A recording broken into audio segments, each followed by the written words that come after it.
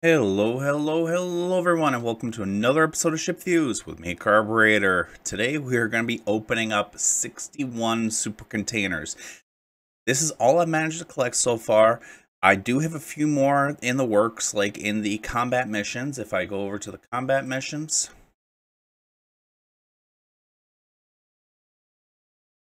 I think it's birthday.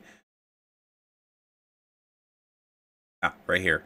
I do have another one that I'm working on, but probably is still the day out, and I'd rather get this video done sooner rather than later. And I'm looking at purchasing a ship from the Research Bureau, but I've got to do a little bit more work to that, so I figured, you know what? I'm just going to get this video done, get it out to you guys, and then if I get anything else in the future, we can look into that. But right quick, just before we go too much further, I just want to show you guys the odds that are associated with a super container, and this is the main article. And if we go down here, this kind of breaks down. I'll post a link to this in the description so you guys can go and check it out yourselves. But essentially, this is a pretty good breakdown. Now, here's the thing. Here's what I'm going for. I am going for a ship. Not just any ship. I am going for the Giulio Cesare.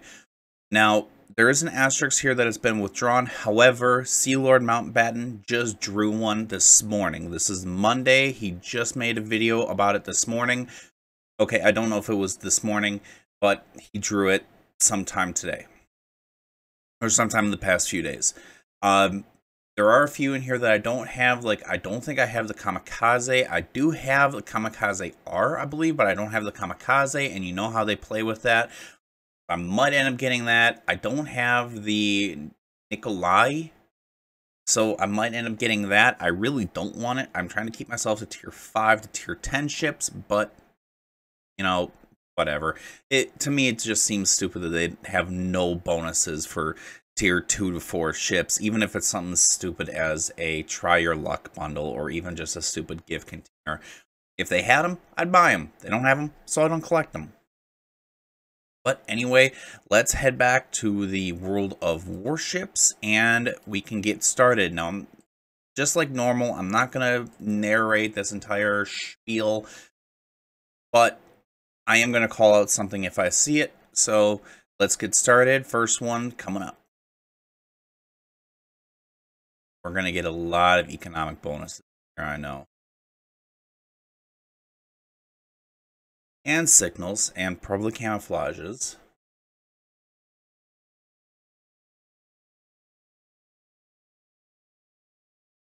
Oh, looks like we got steel. That's always good. 1500 steel. That's pretty good. And I think, if I remember right, I'm just going to go back to the chances page. Ooh, doubloons. 1,000 doubloons. It looks like steel is a 2% chance. So we might be working with good RNG at the moment.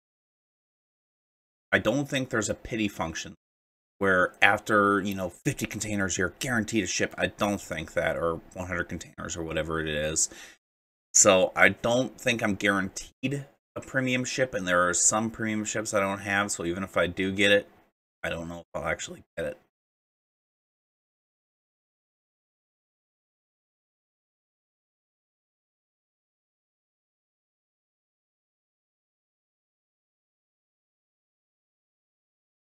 Sorry, I had to step away there for a second. Back to it. Ooh, more steel. That's good. If I had to choose between steel and coal, I'd choose steel every time. Not just because it does technically give you more. I actually want to know just how much more. Okay, no, it's the same. 1,500 coal versus 1,500 steel. I'd rather take the steel, though, because steel can become coal, coal can't become steel. Which I think they're missing out on a mechanism there that could be used to make them money. Like, let's say one piece of steel goes into 10 coal. Let's say 15 coal can go into 1 steel. You're going to lose money whenever you're trading back and forth. So if you need a little bit of coal, you can purchase a little bit of coal. If you need a little bit of steel, you can purchase a little bit of steel. I get why they didn't, because they don't want people to mine steel.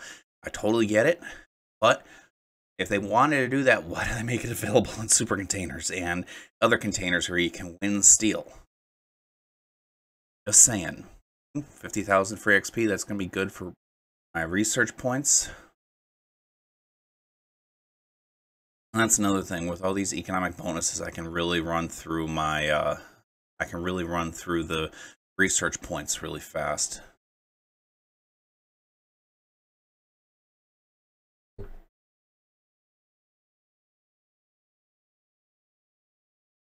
Seven days. Not that I need that. I think I'm still plus 1,000 free premium days. So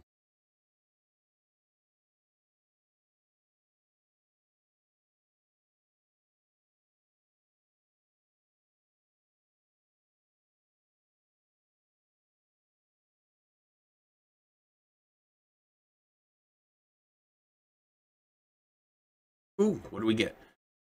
Ah, dang it.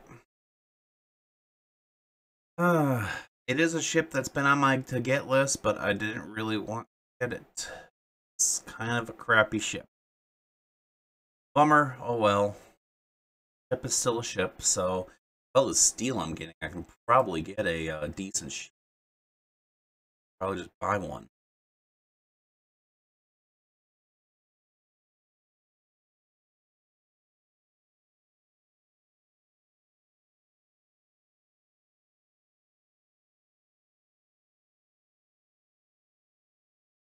I'm not that I need it.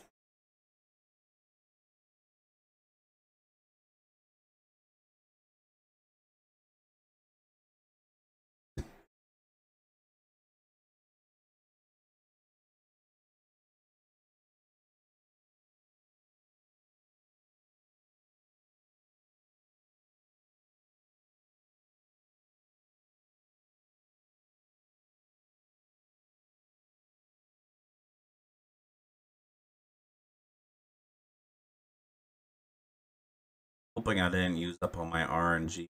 Got that FR 2025 because I thought I. Super containers are basically the only place to find it. They took it out of the Santa's mega gift containers. You can't get it there anymore.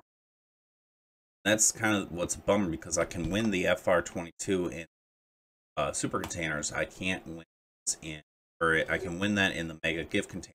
I can't win. No, I can. You get what I'm saying. I can't win the in. So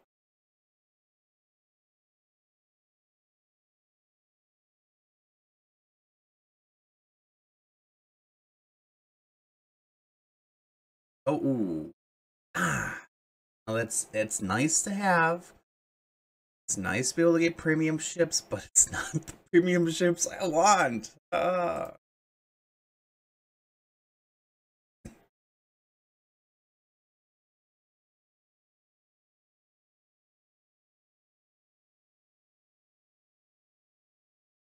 A lot of doubloons coming my way too.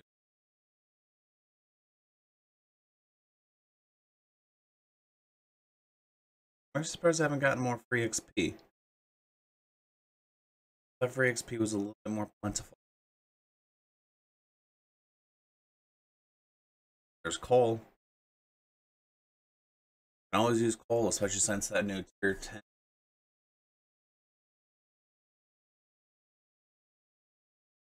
Wish they'd allow me to be able to sell my premium time back to them, even if it's only for credits. Like, I totally get you don't sell it for, but sell it for credits.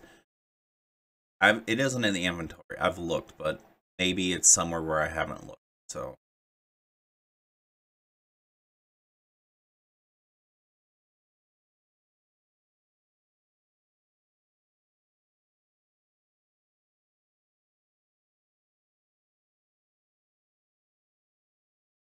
I'm actually surprised. I don't think I've gotten too many cameras.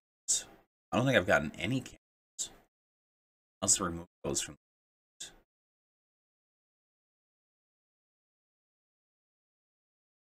I do love that I'm stocking back up on my signals. Signals.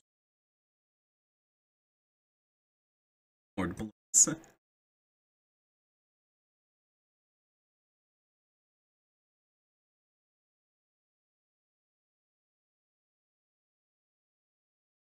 More coal.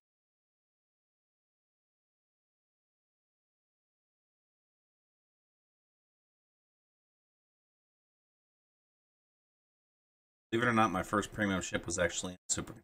I got the very good ship. One of my favorite ships.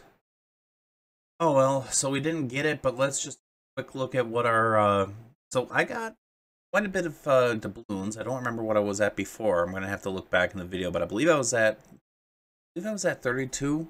I got 7,000 doubloons.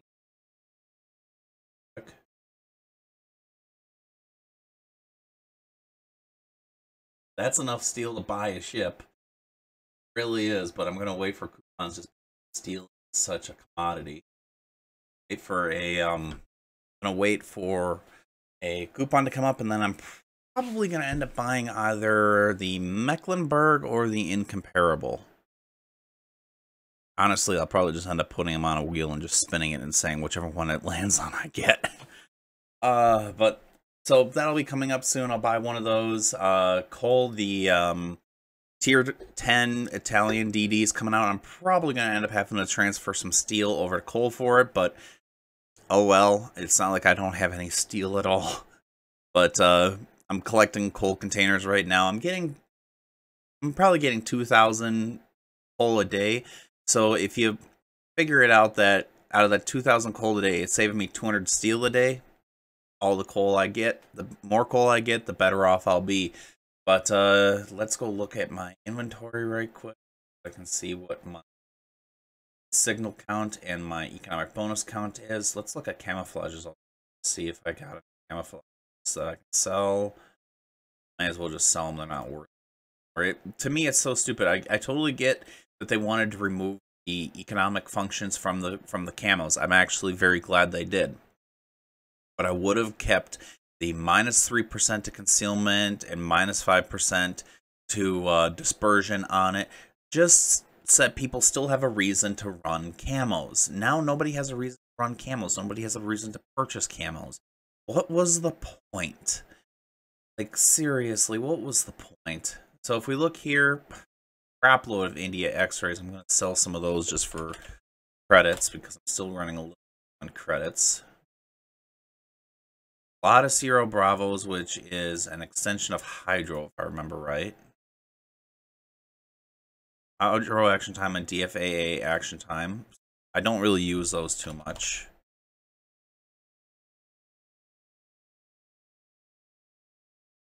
Smoke generator consumable. Don't use those too much. I only really use those on my American DDs and DDs with smoke screens like that, such as the Friesland or Run Again.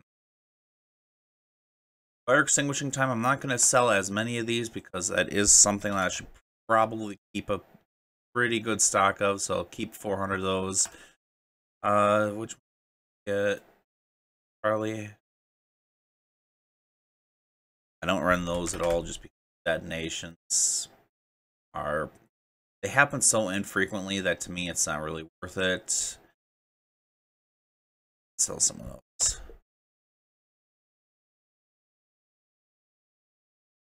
Keep those. It's not really worth selling, but I got quite a few signals there. Let's go. Economic bonuses. That's on the mines right now, so that's where it is. Stock of the blue, pretty good stock of the green, pretty good stock of the gray. Honestly, I was kind of stupid when these first came out. I transferred them all down to base and I sold them all. I really should have kept them because especially these, the red ones, holy crap. You can run those in operations and they make bank. But anyway, I hope you guys enjoyed this video. If you did, please make sure to hit that like button. I'm trying to get to 400 subscribers by the end of the year.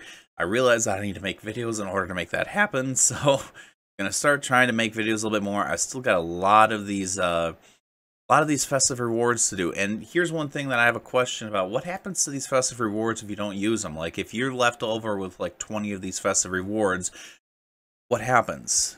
You know, do they just stay here or can you use them for something? I don't know. So if anybody has the answer, please feel free to leave that in the comment section. But anyway, take care, stay safe, and I'll see you all next time.